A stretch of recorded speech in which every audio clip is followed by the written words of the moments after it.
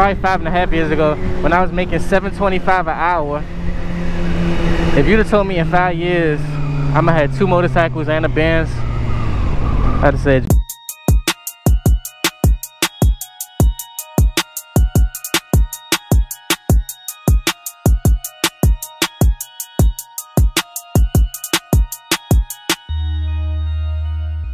This is the new bike. My other bike has been in the shop for 2 months. It's a long story to that. We're gonna get into that in the vlog. But yes, this is my new baby. I love her. Look at that red. Man, that red and white got me. I'm trying to tell you. Red and white got me. I can hear him now. Because I've been here for like 100 hours. Nah, I've been here for like 10 minutes. But it's 90 degrees. And 10 minutes and 90 degrees is a long time. Here go my boy right here.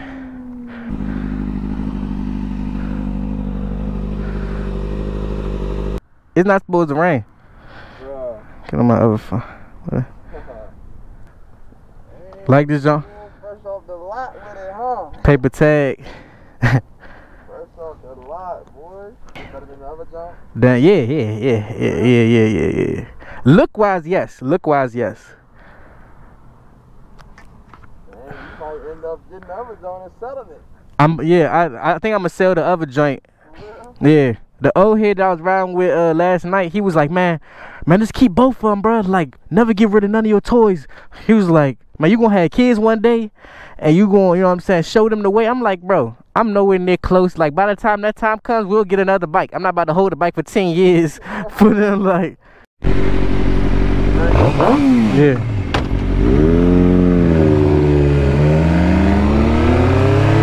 It's hot as hell, y'all.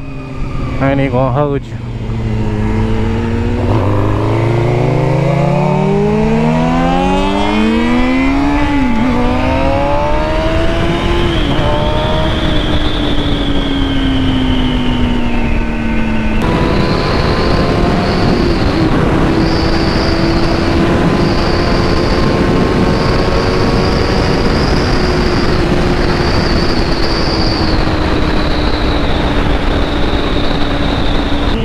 Alright, so y'all might as well get into the story. So about 2 months ago, I was on a group ride to Delaware, and the engine on my Ninja 600 went out.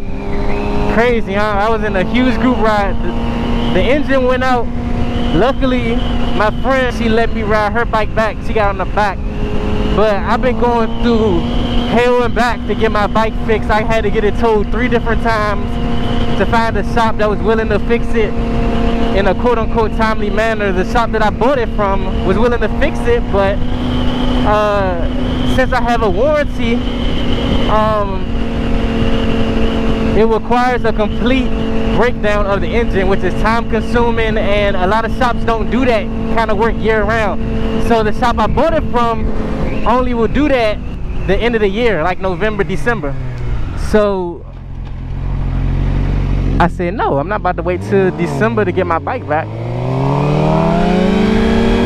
So I took it to Glen Burnie Motorsports,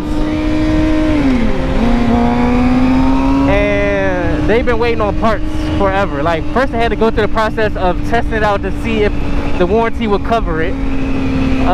Then once they found out that the warranty will cover it and Kawasaki was gonna pay for it, now they're trying to get the parts. 2 months later, we're still waiting for some of the parts.